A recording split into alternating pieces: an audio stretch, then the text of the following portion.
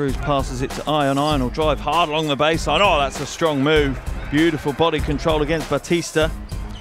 He's in the paint. He's trying to battle his way to the ring. Can't get it to go. That's a very tough shot by Esteban Batista. Ayon's going to go to work now against Batista, and he knows he has to let him go to the basket, and that's the problem you've got.